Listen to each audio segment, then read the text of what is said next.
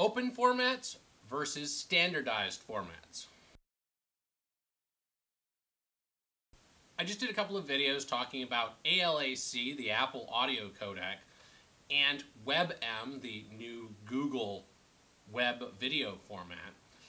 But those are open formats versus standardized formats like H.264 and MP3. H.264 and MP3, MP3 stands for MPEG to layer 3, but anyway, are both standardized formats. Standardized formats means that they went through a review committee that was made up of several organizations, and it was discussed what the best way to handle a number of the problems that the codec or format solve versus an open format that is simply a documented version of a format that has been made available usually by a single organization. When you put something through a standards committee, because it's a committee making the decisions, a lot more people have a say in what the final outcome is. While some people argue that because it's done by committee, that there's too many cooks in the cooking and that you don't end up with a good result because you've made all of these compromises to accommodate everybody.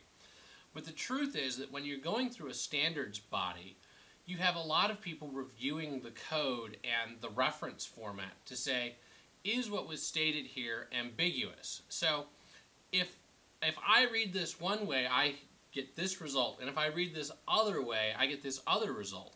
And that happens a lot in open formats, and WebM is riddled with them, where you can follow the letter of what is said in the codec and come up with a very different result than what their reference code would do.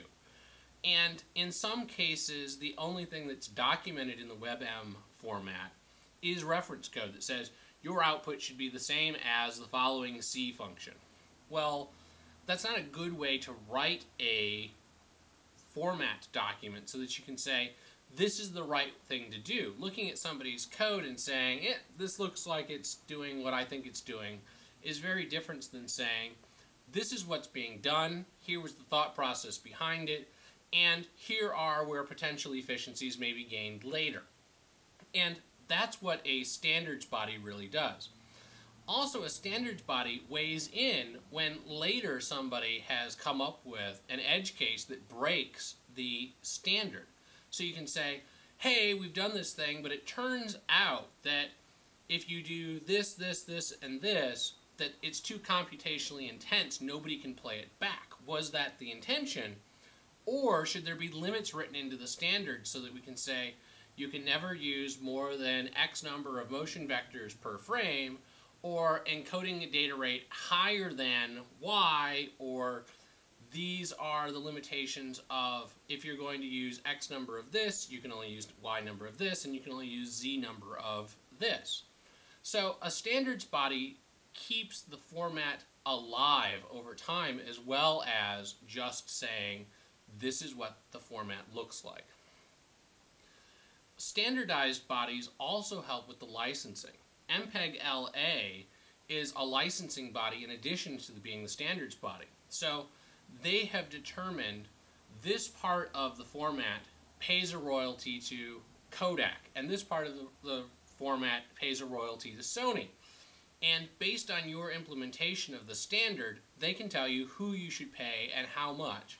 Or you can simply pay MPegLA and they'll dole out the money on your behalf. Some people would say, well, you know, WebM, it's free, we don't have to pay anybody. Well, the truth is that being a macro block-based video compression format, you're going to have to pay somebody. Onto that formerly owned WebM before Google acquired it, didn't have all of the patents that would have been necessary in order to make video codecs, and therefore would have had licensing requirements. And at some point that's going to bite Google, WebM, anybody who adopted it on their collective butts. So MPegLA is a licensing body. They work with standards.